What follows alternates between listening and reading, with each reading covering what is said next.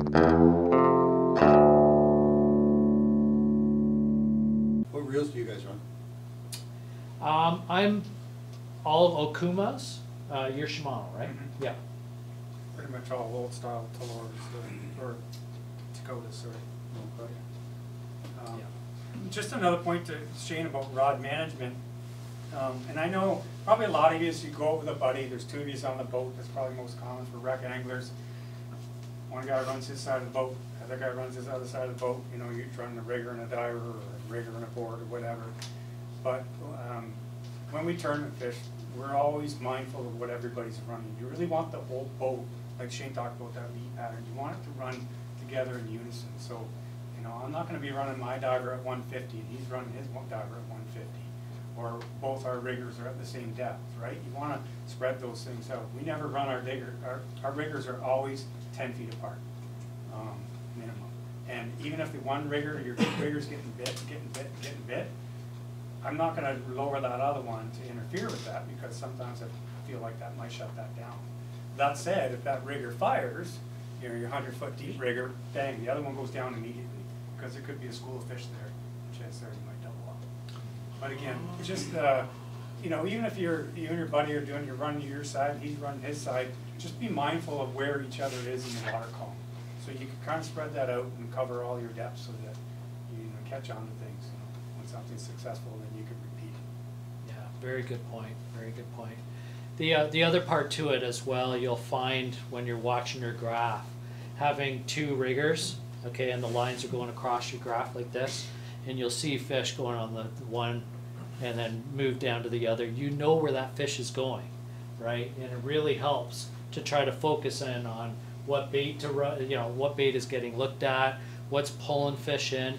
So again, like, you know, we talked about a spread, right? All these rods that we've just put out, all of these rods have attracting qualities and triggering qualities to getting bites.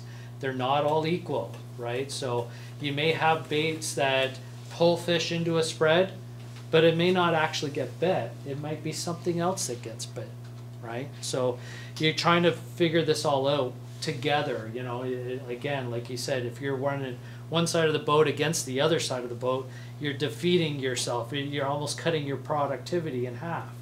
Use the entire boat, the whole spread, to your advantage. It's like running a football team. You have your offensive line and only going to use half of your offensive line, right? This is not going to work, right?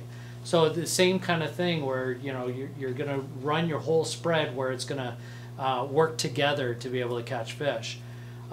We often use the idea of almost like a parade, right? As you're parading your baits through, you want to bring the attention to them right under the boat, get them interested, get them thinking about feeding, and then all the baits that follow behind it is these things that are second option, okay, third option, fourth option. And you try to suck in the fish and catch them on the way out. So, you know, often that means, you know, sometimes it's a higher rigger than what they're living in. You'll see them, they'll come in, it's on a short lead, getting their attention to come up, and then they'll disband. And then your second rigger is a little bit deeper, maybe a little bit further back. And then your divers, and then your lead cores, and your coppers, right? So you got that whole paraded action to be able to, you know, get these fish to bite somewhere along the way. Yeah. Good talk on that. When it comes to size of boat, we talked at the beginning that we both started in smaller size boats, and you know, we've you certainly have lots of time on bigger boats. I've had plenty of time as well on bigger boats, but I still operate a small boat, and there's advantages and disadvantages I find for either or. Now you can imagine, you know, a big boat certainly has the advantage in rough conditions. Being comfortable in choppy conditions is the advantage. But there's also other advantages too with a big boat, I find. So for an example, you have much more space, right? You have more space in the back of the boat to be able to maneuver and get, you know, rods moved around, but also anglers that are fighting fish, you know, and move them over to one side while the guy's netting the fish on the other, or whatever it might be. Small boats, we have advantages as well. And one of the biggest advantages I find is that we have the opportunity to trailer our boats to the port that is best. A big boat has to spend a lot of gas money in order to get to productive water sometimes throughout the season. If you're stuck on a dock and the fishing is 12 miles down the lake, you're going to be burning a lot of fuel, right? So a trailerable boat is certainly helpful for that. You go down to that port and launch and then get onto those fish in a short period of time. You're going to be watching your weather, of course, the windows of opportunity with a smaller boat, but you can certainly focus in on where the fishing's best. Just because you have a ramp pass to some place doesn't mean you're anchored and needing to go to that ramp each and every time you deploy or you launch your boat. All right, you have that mindset, then you're already putting yourself at a disadvantage to catching fish. So be mobile. Yeah, I know lots of folks, that trailer the boat around to Toronto when the bite's good there, or all the way around to Newcastle and they fish to the east. They'll leave at 2 in the morning just to get there for first light, right? And that's where it's at. If you want good fishing, you focus your time on getting your boat there behind the truck rather than across the lake. Yeah. One tip too for small boats, if you're running them and you do get in a situation where you're in a little bit of rough water, I don't know if you run trolling bags, but if you run trolling bags, even one on each side, it'll settle your troll, right? You won't be smashed as much as that. Yeah, it'll settle. Yeah. So it's just a little tip. Even if you got one, throw it out, you'll find it be a little bit different. Yeah. Now, another advantage to the small boat, often we have bow mount electric trolling motors, and that becomes your autopilot. So the big boats, they have autopilot that's, operating the direction of the boat with the stern, right? Meanwhile, electric trolling motor on the bow is doing a lot of the steering, and it's actually more effective from the bow to steer your boat at slower speeds. It's quite good. Yeah, so big boats and small boats, a lot of people will say, well, on a big boat you can run more rods. That's not the case at all. A small boat can run just as many rods. It's all about rod management and where you place those rods so they don't get into a big mess. There was a question up here. I was going to ask, have you seen any skeg extensions for your trolling motor up front? Yes, I've seen some of that. You have one? Yeah. Yeah, they're fantastic. Are they? Yeah. So perfect example. Yeah. So you can add an extension to your keel on your electric trolling motor. It's like a plate. Is that what yours is? Yeah. About the size of I don't know, about 12 inches by Not quite that big. 6. Yeah. Something like that. No. The biggest advantage is I don't need to use my battery to pull the boat. I'm just using the battery to steer. So it's a bigger rudder, catches more water. I'm not running my electric at 2 or 3 or whatever 4 setting you need. I just steer it. That's it. Yeah, I see what you mean. It's a Yeah. rudder. Yeah. It's a rudder only. Yeah. Now there's a few other things too. So electric trolling motor that you get straight out is generally designed to cut through weeds and all that fandangle bass fishing stuff. Wonderful, if that's what you do up north and whatnot. But there are other props that you can get that pull water better. And Kippewa props, if you're interested, they have like a 3-blade that is excellent for electric trolling motors, bigger blades, and they pull a whole lot more water. So if you had like a keel, it's really just a steering device on the bow, but on top of that, if you had a better prop too to pull more water with slower revolutions, you probably get a little more productivity too with your boat control. Are you running a kicker or just using the Yes. electric, you're on the Yeah. kicker too. So the kicker motor will only be stationary the whole day, pushing you straight. All of your directional travel is done on the electric trolling motor. The only time that I often will, turn the wheel all of a sudden is when you have a wily salmon that's coming in and doing something erratic, and you want to avoid, getting into a rigger or whatever. Do a quick spin on the back end. That's kind of the purpose that we would You use use it. the But trolling motor for that, just head it in the direction. you can. It doesn't react quite as fast in the back. Yeah, but you're right. Yes, yeah. Just your general direction is from the electric trolling motor. Yep. In a smaller boat, I'm thinking about putting a kicker on myself. Mm-hmm. Because the boat's so small and when you're in the cockpit, you're so close to the back there, would it be pointless to get it hooked up to your main engine in terms of using a steering wheel? Yeah, if you have electric trolling motor, you can get away with not having it tied in. Like save a couple bucks. Yeah, but there are cheaper ways of doing that. So there's like a Panther connection that you can use, has like little cam locks that will click into, so it's not like a fully mechanized system. It's really just a rod, a steering rod that'll go back and forth. I So bought mine online for $30. Yeah. 30 Works bucks, great. yeah. I think my Wellcraft got that too. Yeah, yeah. It's easy. Air disconnects. There was a question back here? I thought I saw a hand pop up. Nope, I guess not. All right. Yep. The iPilot. Mm-hmm. What happens when it goes wrong? What happens when it goes wrong? Takes a lot of money. When it breaks down, is that what you mean? It goes around and around. Oh, okay. Yeah, yeah. Sometimes that'll. I've seen it, and you're frantically trying to shut it off, and it's buzzing trying to stop the boat while you're trolling. Yeah, yeah. It can be a pain. Sometimes I run up to the bow and I pull the plug, and then reset, and it's good. But yeah, I've had that same situation. Yeah. Yeah, it happens sometimes.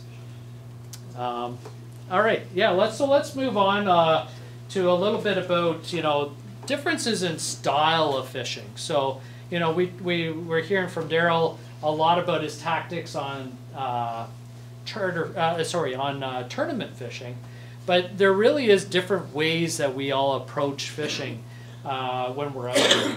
And from your perspective of targeting the biggest fish for a tournament, let's say for an example, maybe different tactics than, let's say, a charter captain or a recreational guy that wants to go out there and just catch fish with his family, right?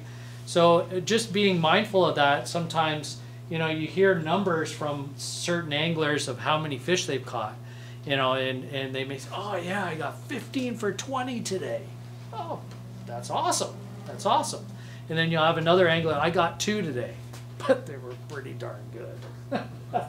They were big bites, right? So your tactic of what you're fishing for, how you fish for them, can be completely different. And it's not I would say not a judgment of the effectiveness of your catch rate, right? If you want to spend the time for a trophy, you're likely going to put your time in to get a big bite, and you're going to be doing things that are slightly different than somebody that, say for an example myself, where I'm taking clients out and we need to get fish. We want to catch more fish. We're trying to get more bites, and we'll be doing different things, going to different places in the lake that will provide that experience more so than, let's say, one big giant big fish bite, and that may be the only bite you get in that whole trip. So yeah, I say for yourselves, if you're going out in any particular day, kind of get an idea of what is that your expectation level is, right? Are you going out there for a big fish? Or you just want to catch fish?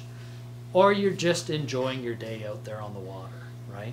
Your expectation of the catch is really what's going to transcend to what you end up doing in any particular day, and how you approach your day, your strategy. I have a lot of friends that are, you know, strictly derby or tournament fishermen, kudos to them. They really put in their time to get a big fish. Sometimes not necessarily getting numbers, but they're certainly targeting big fish. Yeah. Anything that you can add to that? No, you're absolutely right. Sometimes as a tournament, more so as a tournament angler, I'm always concentrating on king salmon, right? And that's what we're targeting. If I want to catch more fish, I'm probably throwing up more spoons, fishing my baits higher. But you know, it's just kind of my mindset. So whatever works for you. There's lots of fish in the lake and different ways to catch them for sure. What about netting fish? Yeah, we can talk a little bit about that. I think I grabbed one here somewhere. So most guys have a net minder on their nets. Everyone knows what that is. Or you could just run a release clip with a little bit of not masking tape, but a little bit of electrical tape and a release clip on a piece of mono. So basically, I saw someone that didn't know. You're basically just clipping this clip. This is it's made by Scotty. It's specifically for that. There's a diagram on the back where you slide this over top of the actual arm of the net, and then you hook it up. So basically, when you go to net your fish, you don't want that bag in the water, because that bag is going to go in front. It's going to get caught on the hooks of the fish, and then you're probably going to end up with a mess and losing the fish, pulling the hooks out. So yeah, using something like that is good. Some guys will just hold the net in one hand and hold the bag and kind of net, but these things are super handy and easy to make up out of just a simple release clip. The other thing that I wanted to touch on too is when you're netting fish, and this kind of goes with rod management, is we like to clean up the back of the boat, or basically making a path for that fish. So if you got a big king on, or any king, they're pretty erratic, right? And you know, especially in the spring when that water's cold, they'll get close to the boat and they could run, you know, 20 feet that way, 20 feet that way. We like to take our rigger rods, and if you got the space, if you got rod holders to the side, an extra dipsy rod, we'll take our rigger rods and move them into the dipsy rods. And we'll tighten them down as tight as we can get, so we get the tip right into the water. And we'll do the same on the other side. So now you got the entire back of the boat clean. So that fish comes up through the center. He's not going to get tangled in amongst your rigger rods. Sometimes if it's a really big fish, an important fish, we'll even take our riggers and we'll swing them around to the side of the boat. So you get the cable going to the front of the boat and straight down. So you're making even more room. Sometimes the fish is hooked in the corner of mouth, and you know he'll be coming in on one side, and it doesn't matter what you do, you can't get him to the back of the boat. He's coming in the corner. We'll take our diver rod and we'll maybe move that over to the other side where the rigger was and put it there. So now you got that whole area clear.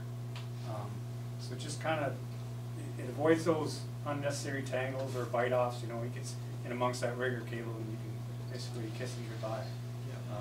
The other thing that I like to do too is after the fish is netted, and I see this quite often in videos and stuff, especially with divers. People will let their diver go, the rod could be on the ground or it's in the rod holder and the diver's flopping around at the top and the guy's trying to get the hook out of the fish, and that's a good way, if it's wavy, that he's going to snap that and that hook's going to drive into your hand or something. So typically, if I'm on the rod afterwards, I open up my bail, I got my clicker on, and I lower this down and I place it underneath here. There's a couple of different ways you can do it. On these Dakotas, they got that. Usually you can stop it in it and then just set it in the rod holder. So now you got your 10-foot lead, it's on the floor. Now if another rod fires, you're not tripping over this rod to go get or tripping over the line. Less likely someone's going to get a hook in the hand. Yeah. So again, it's just a matter of trying to keep that area clean of rods. You don't want to break a rod section or anything like that. Yeah, that's a great point.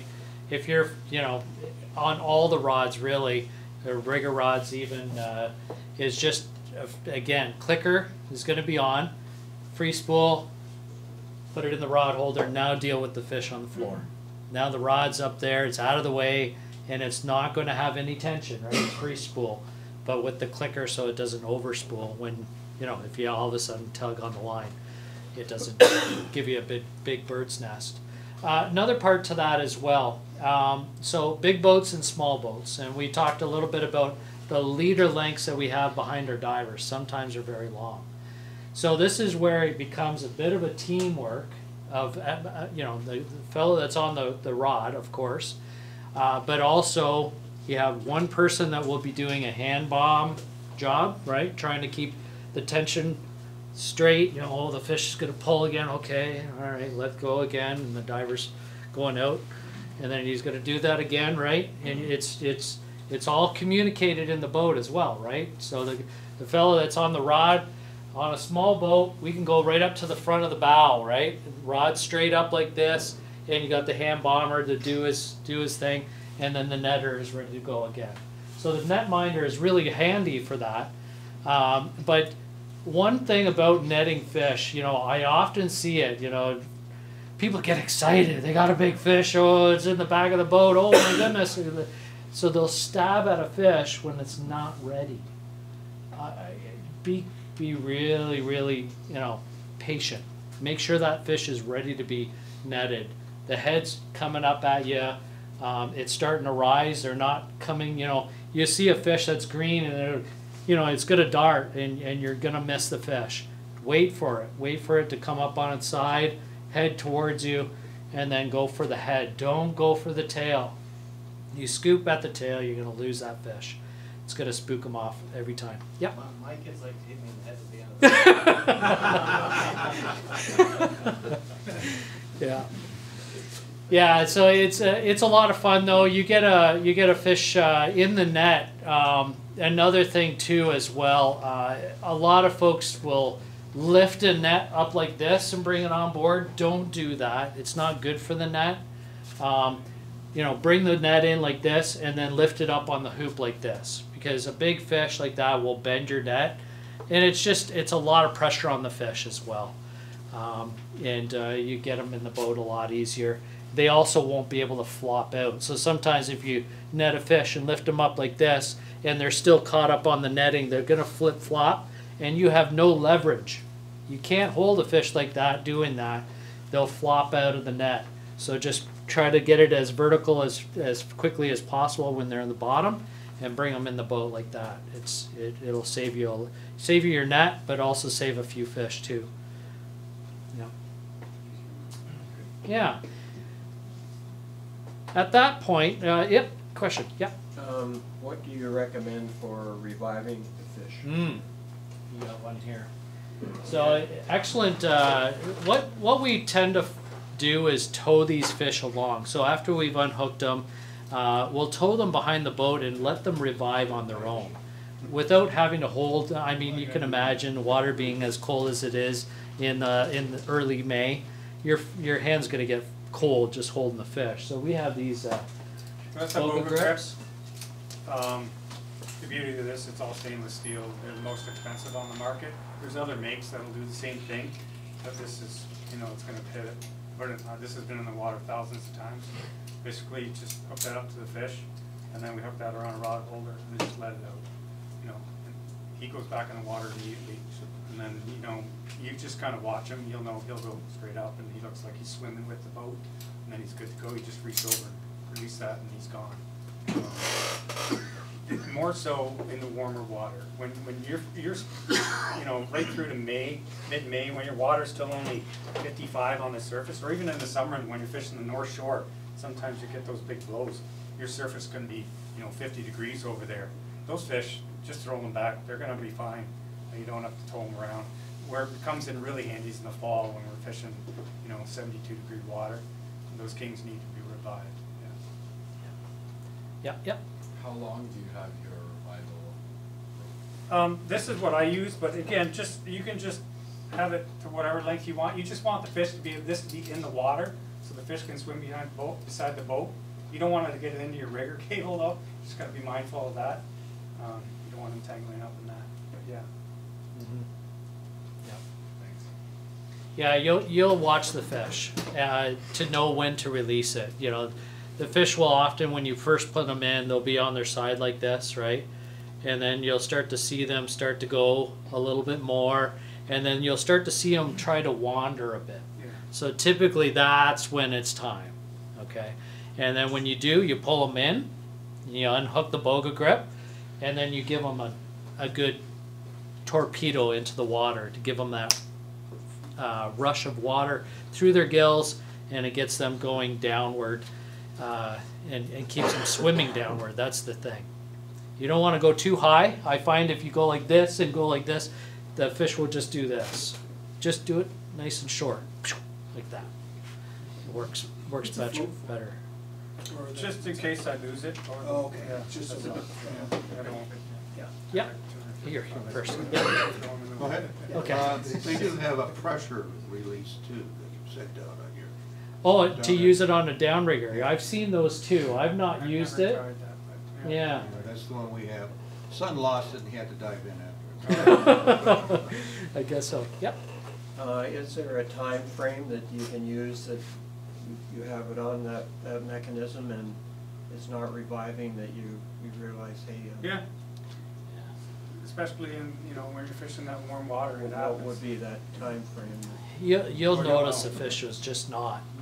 It's not corresponding, not upright. Yeah, that's right. After like 5-10 minutes and it's not upright still, it's likely So spent. 5 to 10 then? Yeah, I would say. Yeah. You'll notice in their eye. So I always, take a look at their eye.